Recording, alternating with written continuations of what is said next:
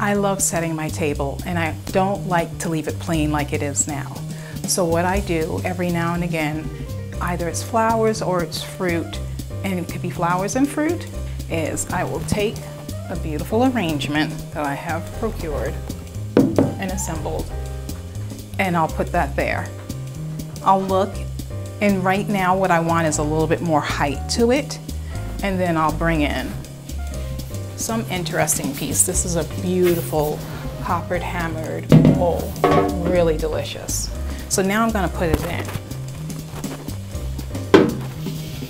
And does it work? Yes, but what I want is a little bit more height.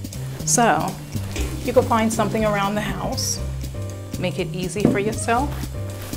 I'm gonna take this, I'm going to put it in the center.